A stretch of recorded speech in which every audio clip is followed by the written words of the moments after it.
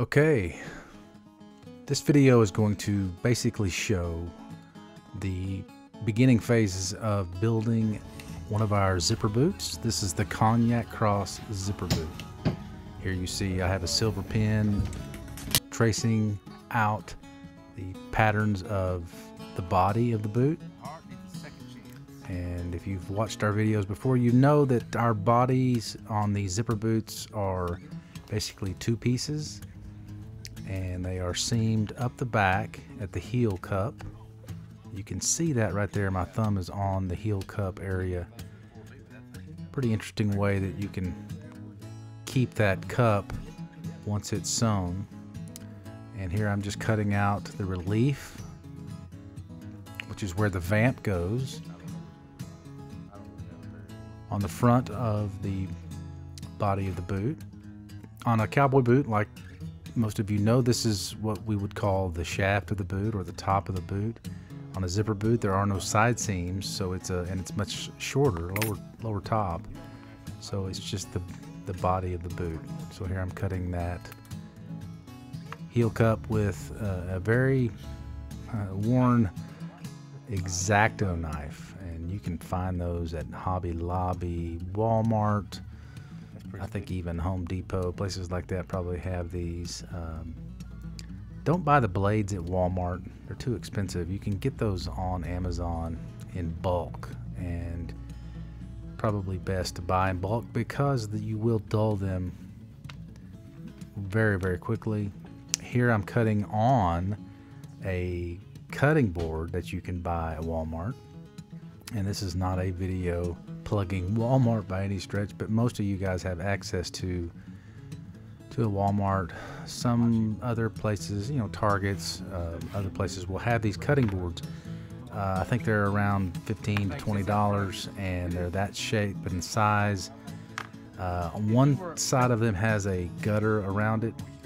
It's a drip edge basically, and usually I start on the other side, and when I wear that completely out, then of course you can flip it over and start again. But very, very good thing to cut on and keep handy there at your bench. So again, cutting the relief cut on the other, looks like that would be the left boot.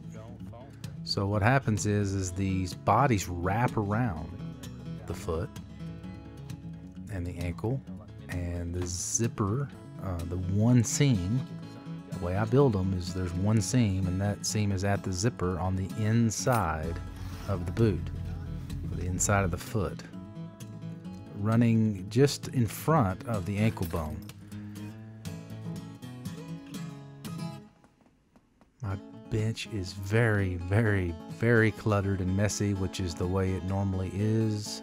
I'm sorry, that's just the nature of my brain, and normally I would lay a lot of this stuff out on a layout table, but I think that day we were busy using it for something else, so I just threw everything on the main bench. Okay, so here is the over vamp decorative piece or pattern that will basically overlay the main vamp and be stitched down to that. Pretty intricate. And you see there's a cross cut right in kind of a fleur-de-lis right that will sit right on top of the toe. And this is the counter cover, or the overlay that goes over the counter cover. Again, a cross and a fleur-de-lis type design. I don't know why I design things like that. I think I gravitated to that kind of look from looking at early cowboy boots, probably. The earliest cowboy boot book that I had was the one that came out in the early 90s. The Cowboy Boot Book, the original one. If you don't have a copy of that, there's still some out there floating around that you can buy on Amazon, but it was very, very pivotal for me as a young bootmaker somebody who wanted to get into the trade, and inspired me a lot. And I think a lot of this subconsciously comes from those early inspirations. Here you see I'm again cutting on the cutting board with the X-Acto knife, and you know, when you're cutting these intricate designs, it's best to keep the blade in the cutting board. So as you know, come to a point, or you start at a point, and you have a curve to make, you know, keep the blade in the material or in the cutting board, and kind of turn the material so you can not lose that edge. Here is a very interesting technique, and I use it as often as I can. I'm taking a hole punch and the same diameter as those designs that I have there, and that just makes our life easier because you get that perfect round cut that's nearly impossible to do by hand with a blade.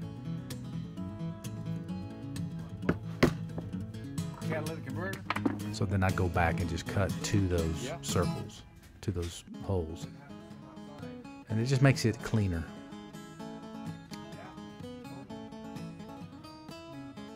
Yeah, you see how that I did that? Just kind of cut back to the circle, and as you can see there, it makes a very clean edge in that tight corner, or tight curve. It's actually a Christian song. So you see there, I'm keeping the blade in the material and turning that leather. Just makes a nice edge. And if I can't watch it, I quote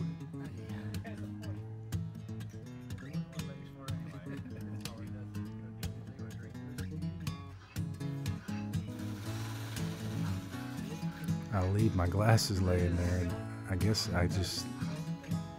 when I'm that close up, I really don't need them. Probably dangerous though, because I throw my scissors. Okay, now laying out the vamp, you see it's cut short because we don't need all that extra material at the toe. When I have that over vamp pattern, the decorative part overlaying this, you don't need all that extra material. These are going to be dress boots. And this is some great leather. I don't know if y'all know about Tannery Row, but that is a great source for this leather. These are European hides. And the great thing about European hides is they have less bites, less scratches for some reason. I don't know how they graze them over there, but or if they even come from there. But then I know they tan them there, and they're just clean hides.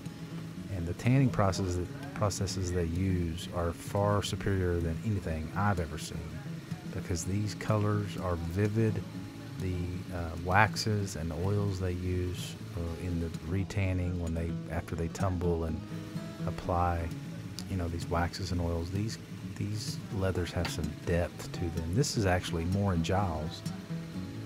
Is a massive importer of Italian leather, and that's what I used on these boots. And I love this leather. So just using the X-Acto, cutting out the edges that you see. The edges you don't see, I'll use scissors. That's why you see me changing up. But again, this video is simply to show some of the techniques that I use when starting these zipper boots. So I think we're going to show some pictures of the completed boots here. Yeah, pretty cool boot. Put some spots, some metal spots there, and some spots, and did the ditch stitching, or the stitching outside of the overlay. Just another layer texture. There they are, Cognac Cross zipper boots. Thanks for watching, guys.